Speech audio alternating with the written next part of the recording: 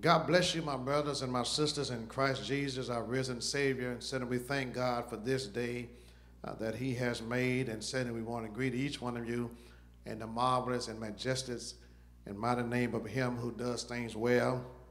To all of our new Hopians and to all of our friends and family that shares with us each time during this week. And certainly we're thankful to you. Just want you to take a quick moment out and call, text, inbox a family member, church member, and let them know that this weekly ministry here at the New Hope Church is on, and that it would do them good, not only today, but in the days to come. Certainly our prayers goes out to all of our sick and shed in within our church family, our community, those who are bereaved, going through bereavement, and certainly we are praying for you. You're in our thoughts. And certainly we want you to know that you're not in this by yourself. Let us pray. Gracious and all-wise God, our Father, we come today just as we are, humbled. We come, God, with our heads down toward Mother Earth, but our hearts is lifted up unto Thee because You are our only hope.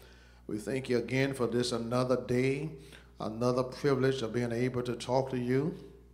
God, we want to take advantage of You giving us permission, oh God, to call You. And God, since we are here, we ask that Thou will look on us with an eye of pity, eye of compassion. Bless us now, oh God, and the blessing that we all stand in need of.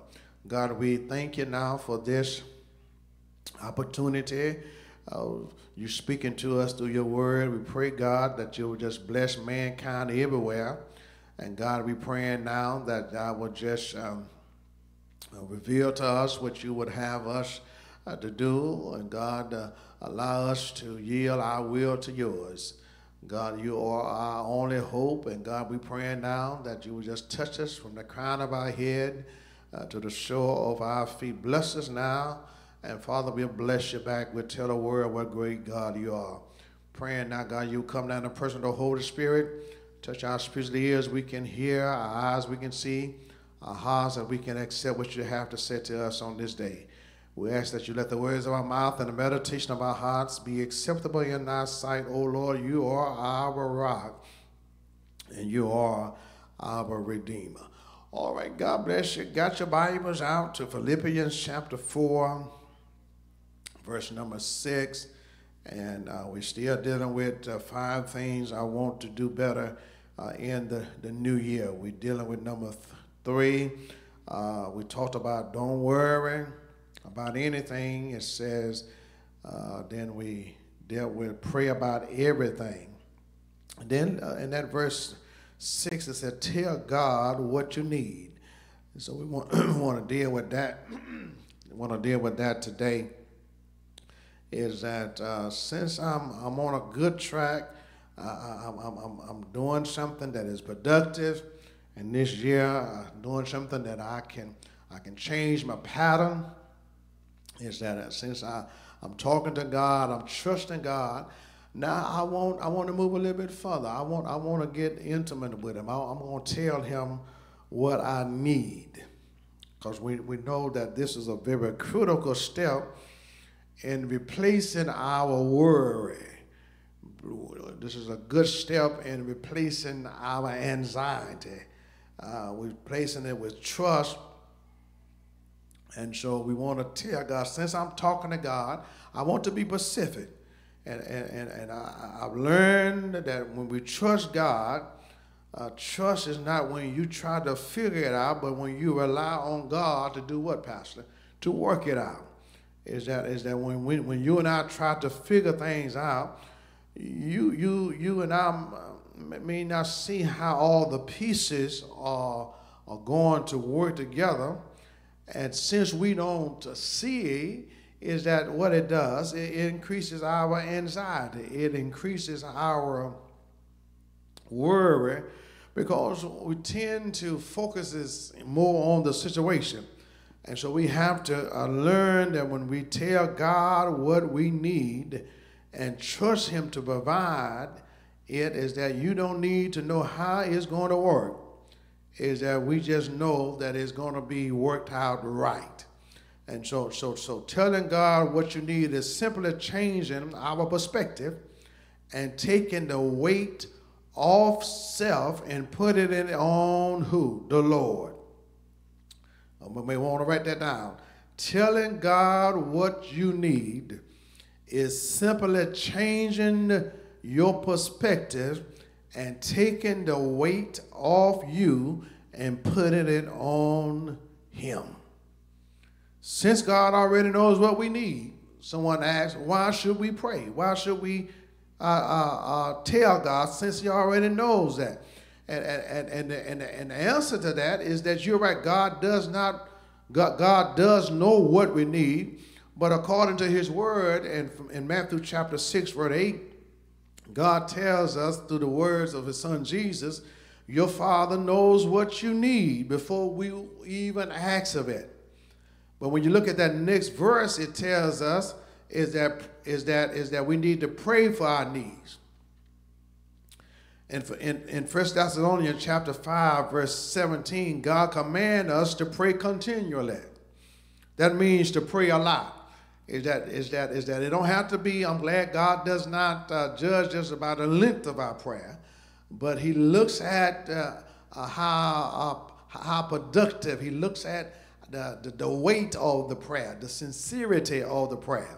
Is that learn, you may not know all what the person that you're praying for, and this is a good way as far as praying always, is that each day, we got 7 days a week, 7 days in a week, is that choose a day. Monday is that I'm praying for my family.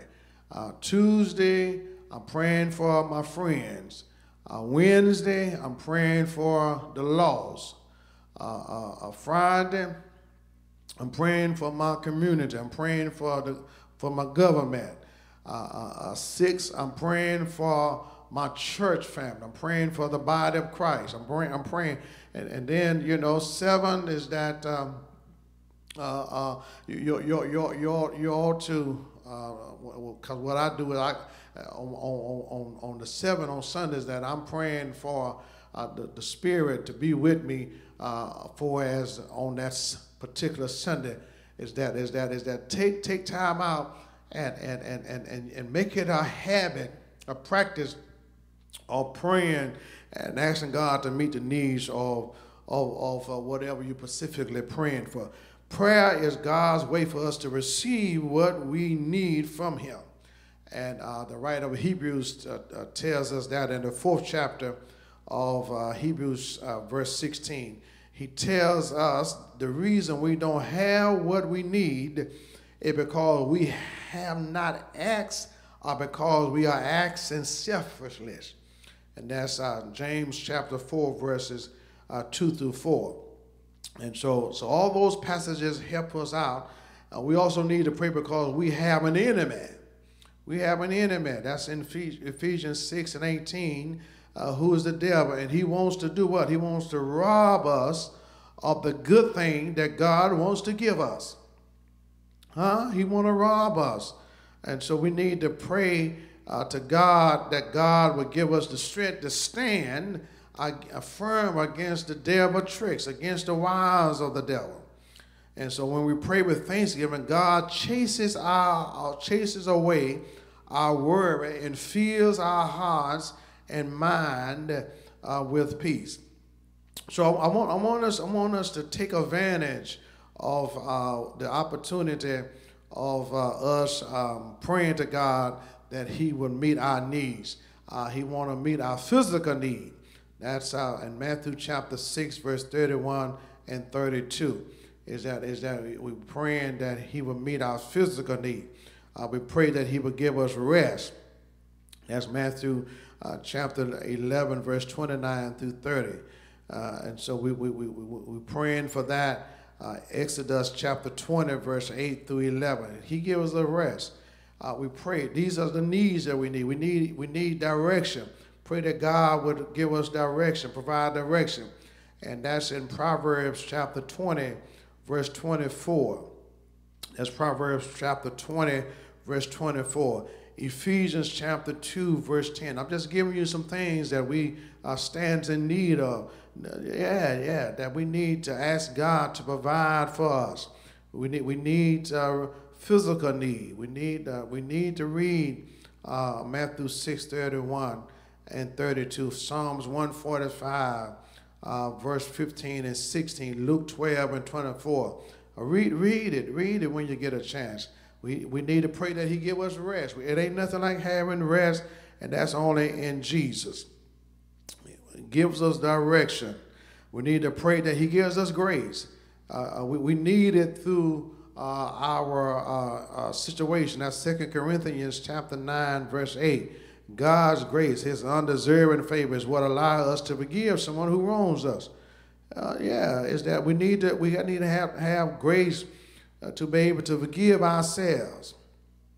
God's grace cannot be earned. It's a freely gift. So we need him to meet the needs of us attaining his grace.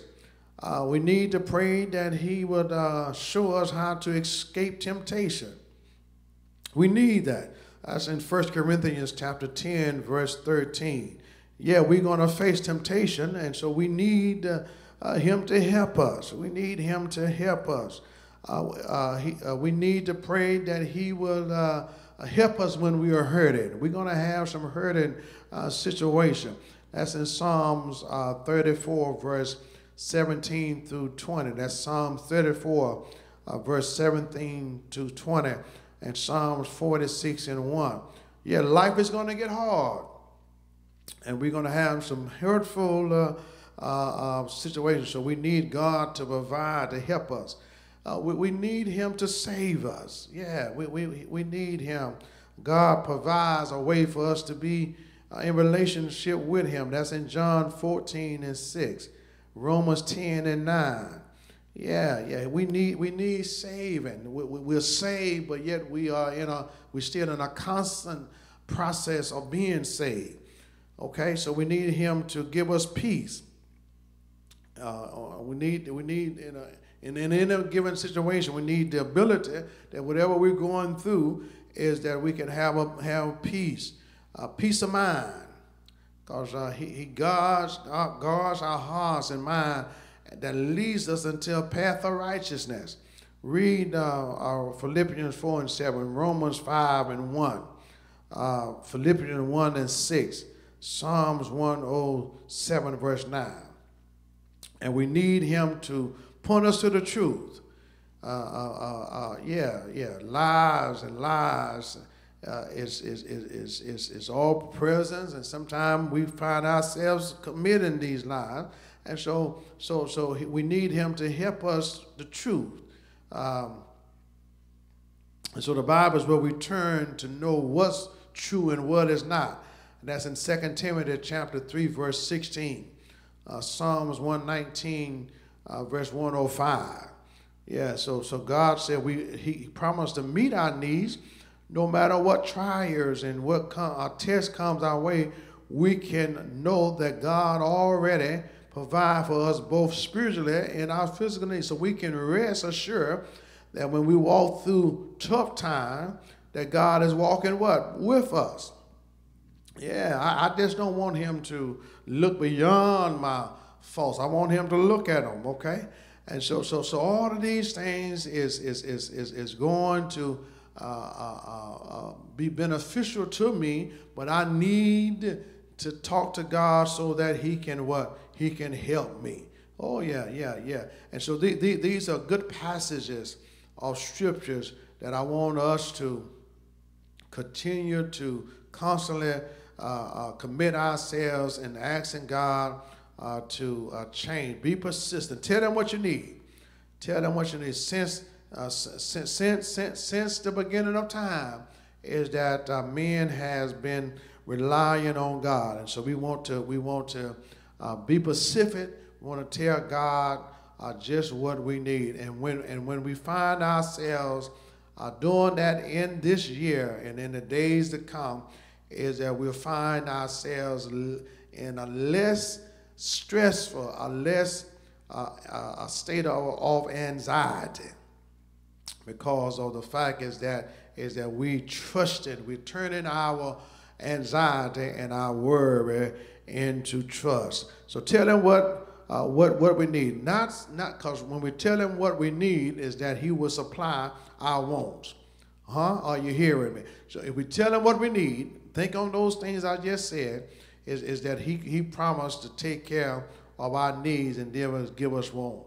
He give us what we want, because we also need to pray, because we know beyond a shadow of a doubt is that the devil wants to rob us of the good things that God wants to give us. And so we need to pray always that God will meet our needs. God bless you. I just wanted to deposit that in our spirit on today, is that pray that God will meet our every needs. Let us pray. Gracious God, our Father, we thank you for your word on today. Pray now that you continue to allow us to look to you and to trust and to rely on you totally. You are our help. You are our only hope. Thank you for, again, oh God, that you promised that if we seek your kingdom first, that all these things that we have the desire, that it would be added to us. Bless us now. And your sweet son, Jesus' name, we ask it all. Thank you for all things. And we ask it out in Jesus' name. Amen.